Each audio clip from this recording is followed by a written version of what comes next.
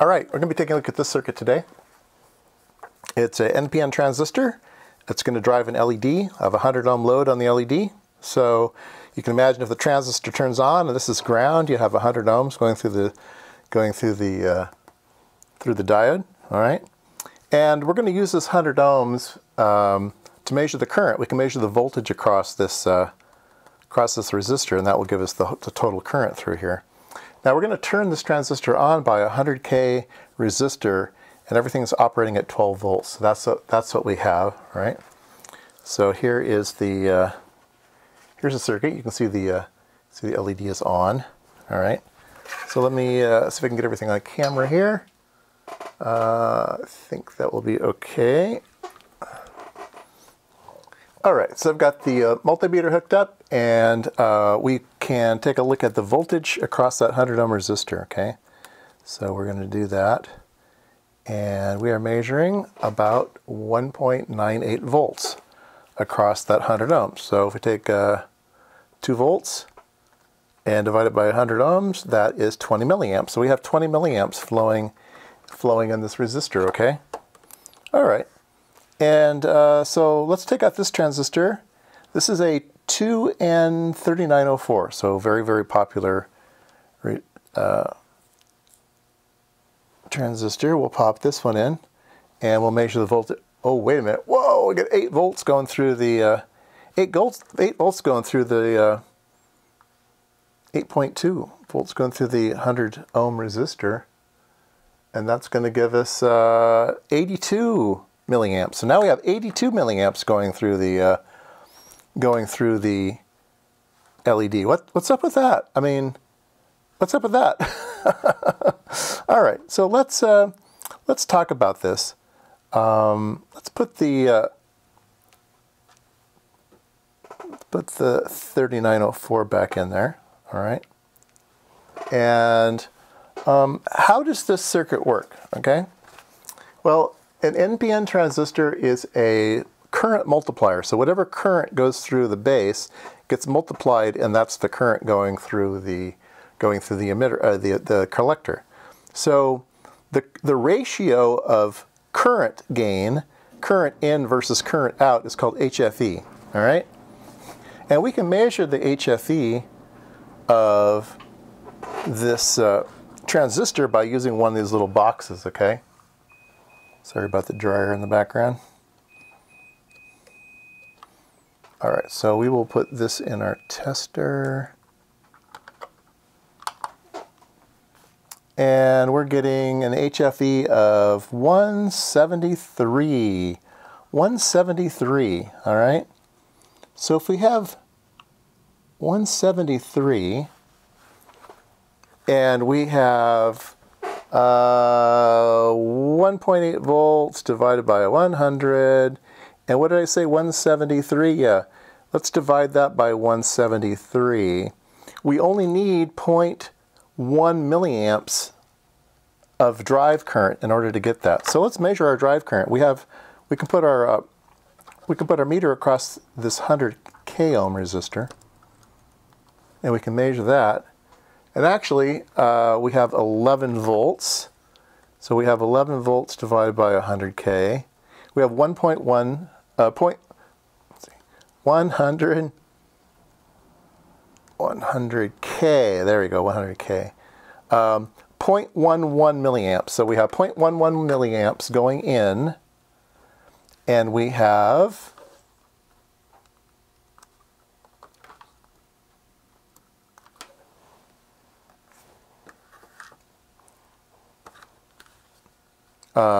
so we have the ratio of 1.99 to 1:1. Okay, so we are showing a ratio of about 180. So in this particular circuit, we're multiplying the gain by about 180. And what did we measure what did we measure it here in the little box? I think it was 177, right? Let's see what's changing because things are heating up. 173. So you can see that this HFE tells you the gain, the current gain. And we've measured the current gain in the emitter, collector emitter, and we've measured the base current, and we're getting about the right amount, okay? So if we change these transistors, and this transistor is 8.2 volts. 8.2 volts by 100. That's 82 milliamps, right? We have 82 milliamps, and it took 0.11 milliamps to drive it. So we're getting a gain of like 745. Our HFE is like 745. It's something crazy. And so let's go ahead and measure the HFE of this transistor. Why is it so high? And we'll see what our little box says. Our little box says it's actually 54,000. So something's limiting in our circuit. We don't get all the way up to 54,000. It's on as much as it can be on, basically. So how can we get an HFE of 54,000? What is that? What is that? What kind of magic transistor is this? Looks the same. Okay, one is a 2N 3904. The other transistor we're using is an MPSA 14, I think. And it is a Darlington. And a Darlington transistor looks like this.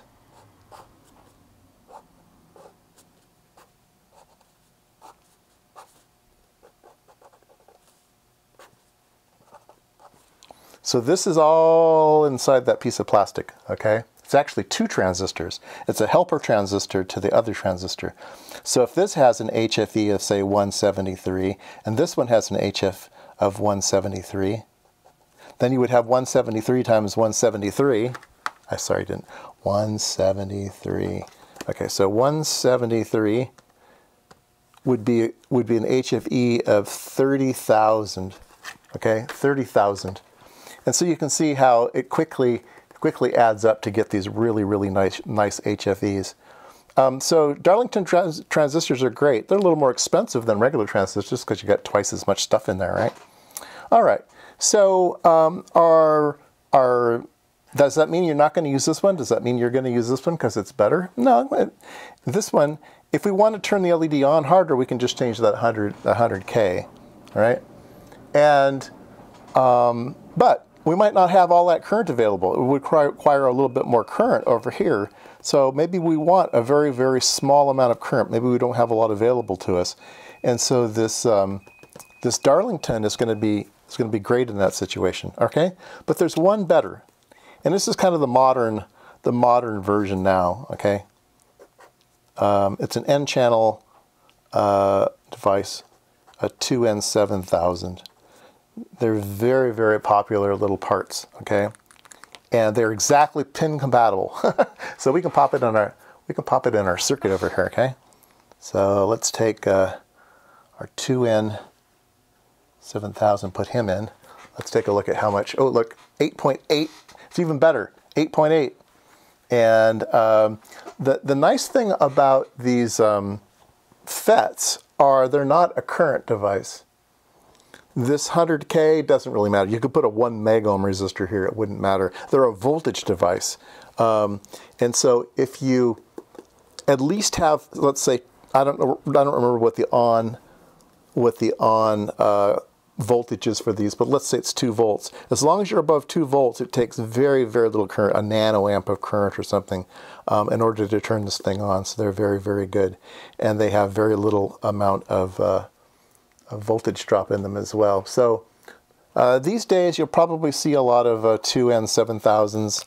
I looked these up online on, I think it was Mauser. I think these were about 5 cents each, and these were about 11 cents each, something like that. So, you know, it's twice as much, and if you have a lot of them in your circuit, it adds up. So, you know, design for cost. If cost is everything, then you're going to use one of these cheap parts.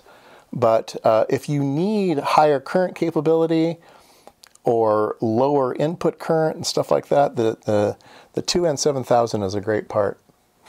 The way that you would hook it up is you would put the drain here, the source here, and the gate here. Over here we have the collector, emitter, and base. And so yeah, they are basically pin compatible. Yeah, but which one do I really choose, right? So let's look at some data sheets. This will be a good exercise to take a look at data sheets and try to look at to see what's the really important. Data sheets are kind of big and confusing, and what are the important things to look for in the data sheet? So the first one we're going to be looking at here is the 2N3904. My pen's not reading. It's a double data sheet, so ignore the 03. I've never heard of such a thing, actually. And our transistor was actually this one. It was the one with the bent leads. So you can get them straight leaded or bent leads. I actually have a bunch of the bent lead ones. Not that it matters. They're going to be electrically the same. So what's really important here? So one of the things that's very important is this first line here, the voltage from some collector to emitter. So that is the voltage. That is the voltage from the collector to emitter, so across here. So you basically go up here and say 12 volts. Well, it's going to have maybe maximum of 12 volts across it, right? There'll be some voltage drop here, but to be safe, just use this voltage, right? So if it's a 12 volt system, you say, okay, my collector emitter, if emitter is grounded and my collector was 12 volts, then I'd have 12 volts across here. That's my very, very worst case, right? So we take a look here and we say, okay, okay, good. It says 40 volts. We can go up to 40 volts and this thing will still be happy. So, so that's one thing to be worried about. All right, the next thing that's worried about is the current. All right, how much current do we need? How much current do we need to light that LED or turn on that motor or whatever it is, right? So we're going to look down here. We can say, okay, don't care about that. Here we go. So collector current. So it says collector current. Well, what about the emitter current? Well, they always just say collector current, but it's going through the emitter too. So it's collector to emitter. It's the current going through here, right? It's called collector current. So so the collector current says continuous. That's also interesting because some data sheets will say continuous and some will say pulsed, right? And the pulse can be a whole lot higher than continuous because it's a power factor thing. This says that we can have 200 milliamps maximum. That's not very much. 200 milliamps maximum. So it's certainly good for an LED, but probably not good for a motor, right? Maybe your motor is, say, half an amp or something. Yeah, 200 milliamps is as much as a 3904 can go. Okay, so most of these other things you don't really care about. The other thing that you're going to be interested in would be something that we measured, which was the what's called HFE, right? Sometimes you'll see it written this way, a little h with a FE. Sometimes you'll see a big H with an FE. Sometimes it'll all be on the same line, but sometimes the FE will be a subscript to the H. Anyway, another thing that you'll see is something called beta, okay? Beta. So you might learn in school the beta of the transistor, okay? And just say those are the same. Beta and HFE are the same thing. I don't know why they don't call it beta anymore, but HFE is kind of the standard everywhere. So if you learn beta, don't use it anymore. Be more intelligent and use HFE. Okay.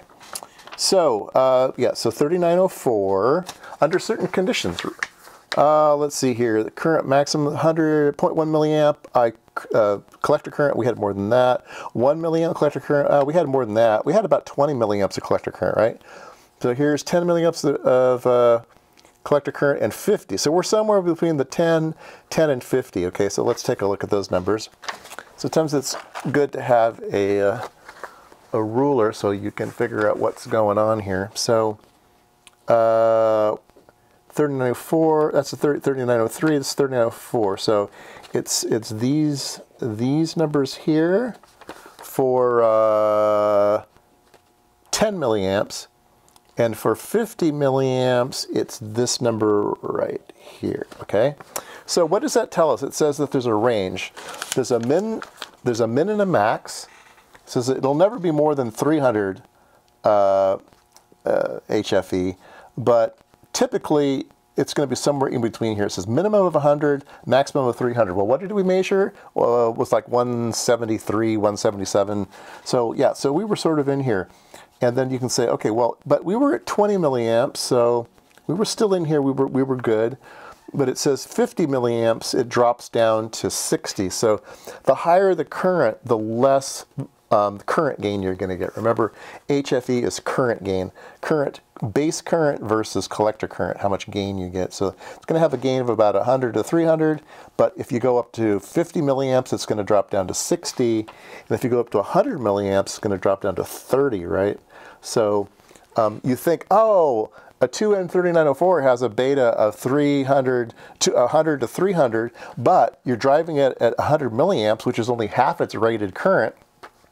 The HFE drops all the way down to 30. So you might not have enough drive condition to make it. So yeah, so these are very interesting and very important to know about.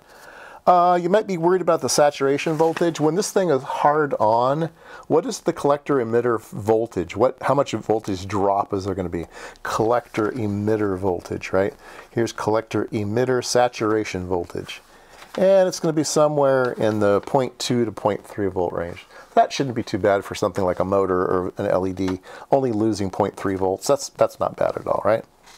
I don't think we care too much about the other things in here. If it's going fast, you might care about its speed, but for an LED, we're not worried about speed. But there's going to be a switching time. It says here switching characteristics, 35 nanosecond rise time, 35 nanosecond delay time. Sometimes they'll give a frequency spec. This one doesn't. Oh, here we go.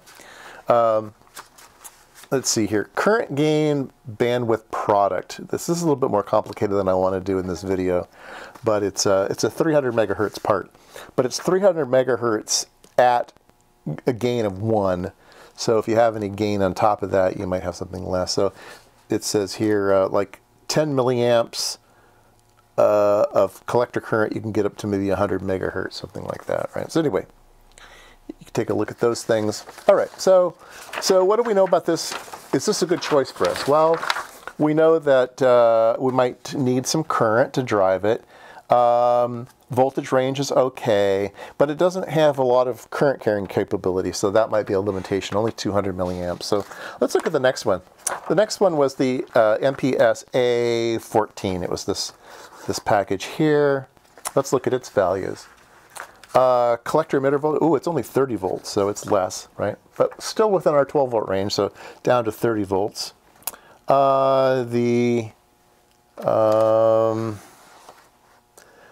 Continuous collector current is 1.2 amps. Wow, this thing's a beast, right? So this would be really good maybe for a motor, right? Much better than the 3904. We have 1.2 amps. That's quite healthy. Let's see here. We can look at some other characteristics. We were worried about the collector emitter voltage. Let's see here. Collector emitter. Where's the on number here? I don't see it. Huh. Okay. We'll have to find that one. We have current gain, our HFE. Here, HFE, DC current gain, right? So we're somewhere around 10,000 to 20,000. So yeah, this thing has plenty of gain. And then collector, here we go. Collector emitter saturation voltage. Ooh, it's terrible. 1.5 volts. Okay, so not good at all there. At 100 milliamps with 100 microamps of base current, 100 microamps of milliamps of collector current, it's 1.5 volts. That's not good at all. So we might reject this part because it has a big collector emitter saturation voltage. Okay, so let's go to our last part, which was the N-channel MOSFET, which is the 2N7000, very, very popular part. I think there's a version of this that has a little heatsink tab sticking out the top too. I'm not sure what part number that is, but let's see. Let's take a look at this one. All right, so we have this package, and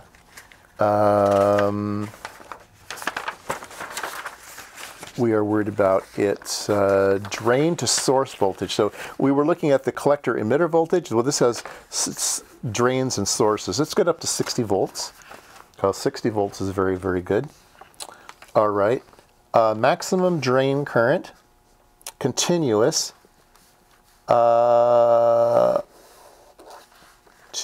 7000. It's this one. So it's 200 milliamps. So not as much as I thought. I thought it was better than this. Pulsed, it's good to 500 milliamps, but continuous, it's only 200 milliamps. So yeah, pretty wimpy little part for an N-channel MOSFET.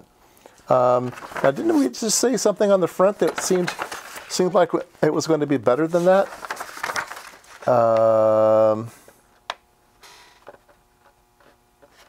Can be used in most applications requiring up to 400 milliamps and pulsed at 2 amps. Never believe the descriptions. Never believe the descriptions. Okay, so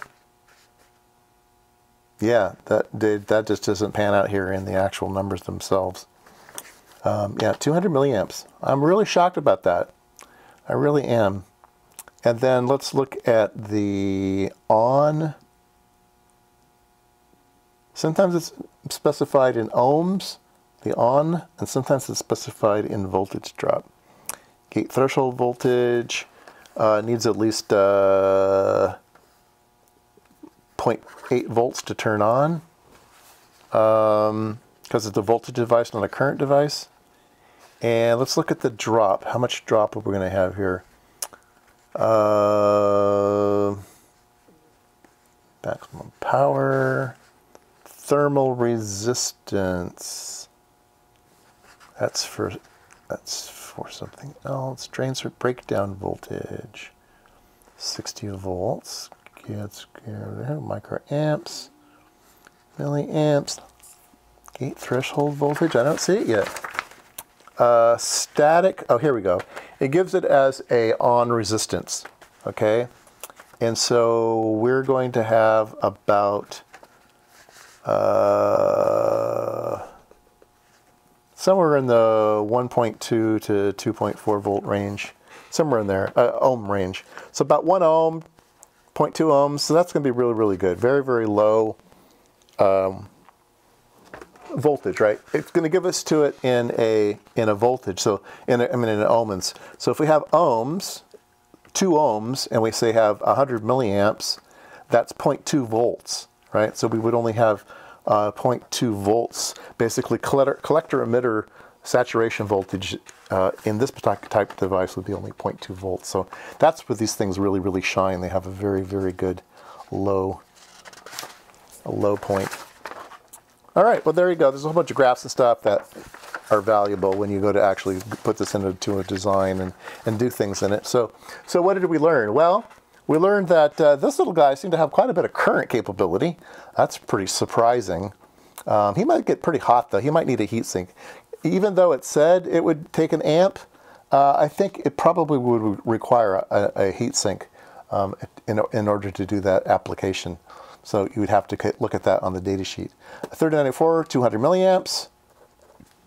The 2N7000, also 200 milliamps. So very, very surprised. So anyway, there you go. So yeah, read the data sheets. You can learn a lot from them, and the part might be not as good as you think. Remember that beta problem that we had? The HFE really dropped when you went to 100 milliamps and only had like an HFE of 30. It was pretty bad, right? One of the things that we didn't look on the data sheet is how much base current that we need. Very, very little for an NMOS gate. It's going to be very, very small. And then very, very small for the Darlington. And then something much bigger, right? If this thing had only a gain of 30, and we were trying to get say 100 milliamps out of it, and we have an HFE of 30, we would need to supply 3 milliamps, right? and 3 milliamps would require a 3.6 ohm resistor. Is that right? 3.6. If we had 12 volts and we divided it by 3.6, we would get 3 amps. That's not right. So 3.6K. I'm sorry, 3.6K. Instead of 100K, you would need to bump that up to 3.6K in order to get enough current through here. So there you go.